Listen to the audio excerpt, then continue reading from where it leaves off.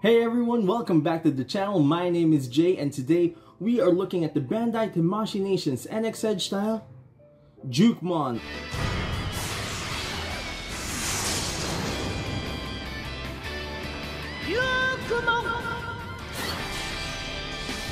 Or as I know him, Gallantmon. So as you can see from the box here, it's a very nice looking figure, a lot of edges. If you don't know, this is the Digimon from Digimon Season 3 or Digimon Tamers.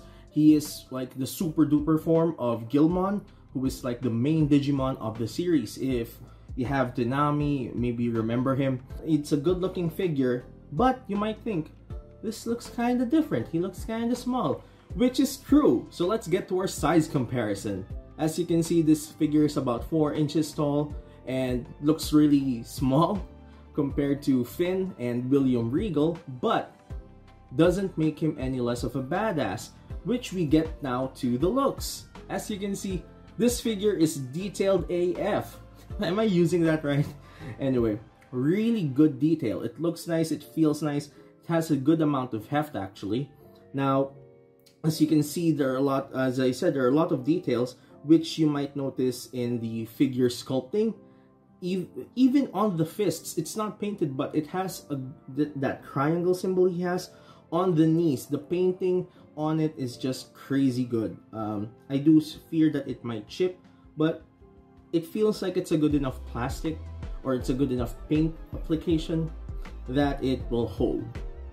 Moving on from that, let's get to articulation. So we have the figure here, and okay, so I didn't put in his shield and lance because that's pretty much just the same with the fists, which is a swivel. So anyway, let's start. So his head is on a ball joint. It goes all of that, does all of that, looks up that far and down that far. Quick move to the back just so you can see. He has a cape. It's kind of an accessory because it's not part of the figure. You can pull it out, but it goes like that. Okay, twirl it around.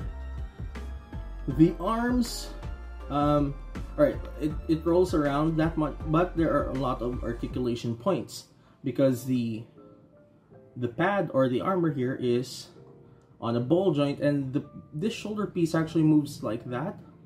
Then the shoulder itself can go out that far, and a butterfly swift joint, I believe. Alright, so it is packed with a swivel at the bicep and at the elbow, a single jointed elbow, and a swivel fist, as we mentioned. From there, we move on to his waist. So his waist has a swivel. There's no ab crunch or anything. So yeah, it's like that. Legs, kind of weird articulation, but it does move out that far and back a little bit. It's got an angled sort of articulation, so if you spread it, it doesn't really spread too much, just like that. But I guess it's not much of a spread anyway. Moving on, the knees, single knee joint, so you can see, and the ankle is not a ball joint. It's kind of like the up and down thing as well. It moves up and down like that. Fair amount of articulation on the figure. It is kind of weird, but it does enough poses, and I think all of those points of articulation is meant to, work with the design, which, as I've mentioned before, looks really cool.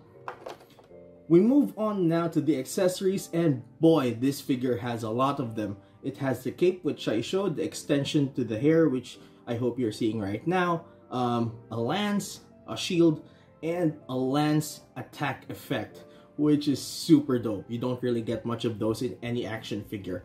Plus, you get a stand. Not just any stand, it's a clear plastic stand, which maybe not to everyone's taste, but it also has a stand for the effect piece, which is really cool. So not only is it a poseable and good looking figure, it also comes with a stand for you to help you make all those cool poses. Alright, let's get down to the ratings. So what do I rate this figure? Looks wise, quick answer, 5 out of 5. Don't even need to think about it. Articulation, unfortunately, it's just gonna get a 3 out of 5. It's kind of weird, but it does get the job done. And accessories also getting a 5 out of 5 because it's just a lot. I really do appreciate it. Which boils us down to about a 4 out of 5. If you like Digimon, if you like Gallantmon or Gilmon for that matter, get this figure. Look, even there, it looks really nice, right? Anyway, I've been Jay. This has been the review of the NXEdge style Dukemon. And if you like this video, please like, share, and subscribe. And I'll see you in the next one.